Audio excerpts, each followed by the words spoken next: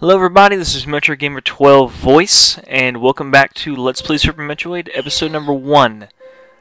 This is actually the second one I'm doing. The first one is an older channel of mine. I'll link to a video that pretty much describes everything, episode number 0. And that'll go over all the details of everything. Right now, I just love the poking around the area here. Black background, abandoned workstation, and Super Metroid. I love that so much. And the Metroid it goes to the music. That's just freaking amazing. Let's just go with slot A, because why not? You can choose either Japanese or English text here. Obviously it will be one in English because I know speaky Japanese. Controller setting, this is pretty much just your controls set up. You can reset to default. I actually want mine on default for a specific reason later on in the game. Special setting mode, you have the icon cancel, which is pretty much whenever you're selecting weapons, whether it automatically cancels out the selections you have, or whether it's manual. I like to leave mine on manual, as just about everyone else I know. And moonwalk, essentially, say you're shooting to the right. If you keep hitting the shoot button, and then you hold left to walk left, you'll be walking slowly backward left while still shooting right. And I guess that's kind of cool, but it's just not very good for speed purposes, I'll say that. Anyway, moving on. Because we're going to begin this masterpiece of a game. Oh my gosh. The last Metroid is in captivity. The galaxy is at peace. You just witnessed voice acting in a Super Nintendo game. That just happened. Anyway, I'm going to give a sort of monologue of the events that have already happened here. I first battled the Metroids on planet Ceres. It was there that I foiled the plans of the space pirate leader Mother Brain to use the creatures to attack galactic civilization. And that's you owning a brain from the first Metroid. Your head explodes strong bad style. Bonus points for whoever gets that one. Anyway. I next fought the Metroids on their homeworld, SR388. I completely eradicated them except for a larva, which after hatching followed me like a confused child. More ellipses. Look up here. Eggs hatching. Metroid pops out. Smart thing to do. Probably to kill it. Because that's kind of what you were supposed to do. You no kill, you no get paid. Bounty hunter. I personally delivered it to the Galactic Research Station at Ceres so scientists could study its energy-producing qualities. UPS of the future. Delivers live alien beings now. Pretty cool stuff. The scientists' findings were astounding. They discovered that the powers of the Metroid might be harnessed for the good of civilization. It's good to have this memorized. Guy at the bottom, the glasses, totally looks like Al Borland off of Home Improvement. Or Richard Karn is his name? Whatever. I'll always remember that. Satisfied that all was well, I left the station to seek a new bounty to hunt. But I had hardly gone beyond the asteroid belt when I picked up a distress signal. Anyone who loves this game can quote the next line without even going to it. Ceres Station was under attack. 2 exclamation points. Spaceship! Fly past the potato-faced asteroid rock things. It looks like a potato that has a face on it. That's explanation enough for me.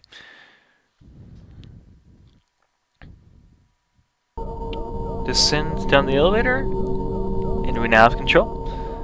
A couple quick notes. We have our energy over at the top left there, and the mini-map over at the top right. It kind of automatically fills itself in as you move around. One place to go right now is down. These things are seriously blue rooms. Like Mega Ceres blue. Just saying.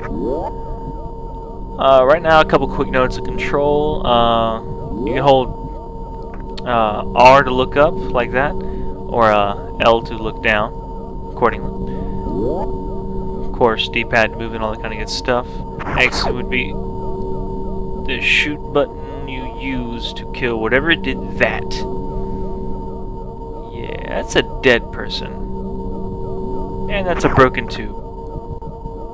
And that's 2 more dead people. That kinda sucks. Moving on. Because whatever done busted out of the tube ain't good. And given I just delivered a Metroid here, that's probably a problem. Okay, well. Pick it up, bring it somewhere else. Remember the button to pick the thing up anyway. Select. I guess. That's a freaking dragon! I'm gonna shoot that now. Don't kill me. That would be fireballs. Don't do that, essentially. And he doesn't normally do this. It's gonna do a more fun attack. Like ramming against the wall. Flying out. Let's see here. He also can do a tail whip. Noted. And yeah, let's just go into this. This battle, you don't actually have to hurt him much. You just kind of get your health down to there and run like you're about to die. Because guess what? You are probably about to die. Emergency self-destruct sequence. That's familiar. Run. The run button is B, so that is very good to be holding down right now. Things just went from blue to red. That's not good. Running, proper burial can't happen. Running away, save myself. Sorry. A little morbid, but oh well. Smoke here. It can knock you around a little bit, but it can't actually hurt you. As you can see, I just got hit, but my energy's still the same. So that's something. Run. Here, and if you want to go back in for whatever reason, screw you. If you want to die, just kind of hang out here while the self-destruct goes down. If not, climb up the tilting hall shaft thing and get onto this path here. Congratulations. You get to leave. Skidoo. That's the exact sound effect of all explosions. Anyway, Planet Ceres. Because that's where that giant Ridley dragon thing just went. Giant dragon whose name is Ridley. I'll get it right sometime. It actually is possible to beat him, by the way. You just gotta shoot him 100 times without, you know, getting hurt too much. So that's something. Descend on the planet. Mini-map doing its stuff. Thunderclouds, storm going on, barren wasteland. Sugar and rainbows, man. Sugar and rainbows. Just so you know, if you want, you can just sit on top of there, hit down, go down into your ship. That will refill all your energy and later on your items, and let you save. Which is kind of nice. Because saving in games is very important. Moving on. Good RPGs start by going to the right, so let's see what happens. Okay, and nothing happened. But, you have half a brain, probably. So, this probably looks like you can get through it, but nothing you have right now can do that. Can't go up here unless you do wall jump, which I will go over the details to later. Can't do anything over there right now. Might as well go over here. More rocks, more cavernous style, and a door that is blue. Rubbing her face onto this too much, so shoot it. Make it explode. Why not? Bunch of bugs. Jeez. Can I crouch? No, I cannot crouch down and get in there. Don't want to die. But can't get through here either, so... maybe? Yes! Shaftness. Shaft. Can't crawl there, that sucks. Ooh, I can open you.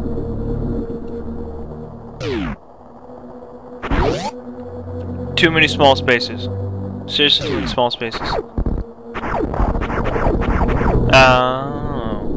Red door. Oh, you're my last option. Let's see. Sure, get fog up in my visor. I'm totally cool with that. More bugs everywhere, but whatever. Goes with the job. If you hung the right wall here, you can just kind of drop the whole way. That's nice. Except for that one platform. Going through this door. Something probably looks familiar here. This is Mother Brain's old cage and Zebedites. And also, this door is gray. You cannot leave. Fantastic. Pushing forward is the only thing I can do here.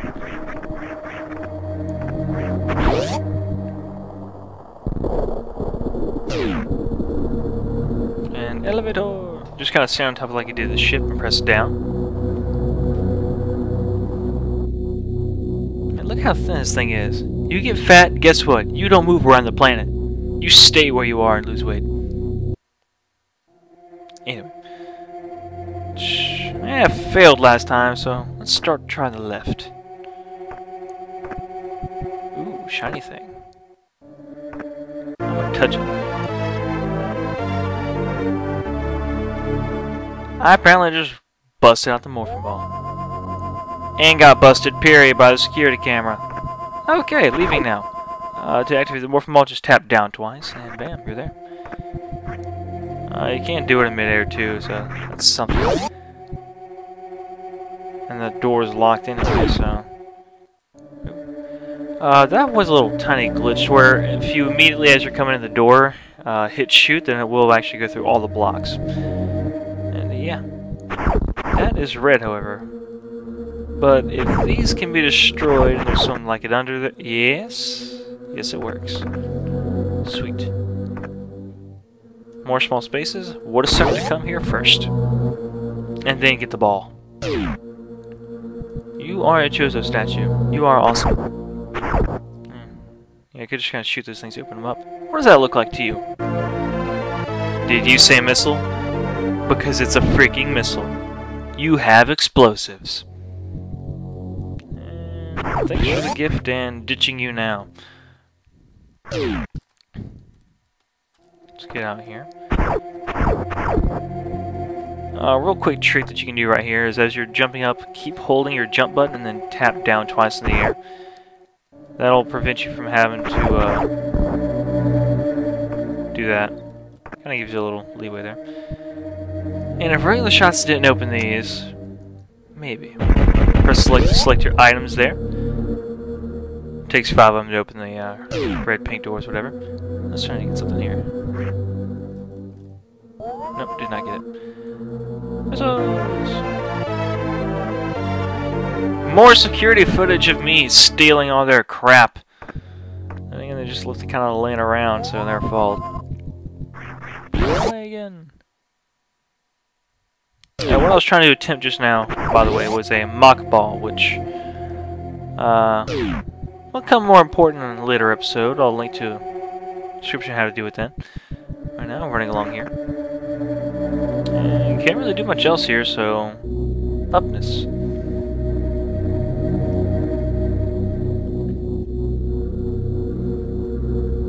So far, we have taken 3 of their items, 2 packs of missiles, and a Morphing Ball. And we've been caught on tape twice. And now this room is a little different from before. It's sort of activated, I guess you could say. Probably not good for us. We'll see what happens. That happened. Okay, and they're shooting at me and whatever. Die. Yep, takes 1 hit. Also, that door is gray, so good luck on getting out of here. Please try not to get choppy these guys, or you lose 15 energy. What I just picked up there is a health refill, and those little almost Lady Liberty looking things were missile packs. You notice that gray door was flashing after I killed everything in the room. That's how you get past gray doors. You do a special event. These guys will launch themselves at you if you don't take care of them. So, might want to do that.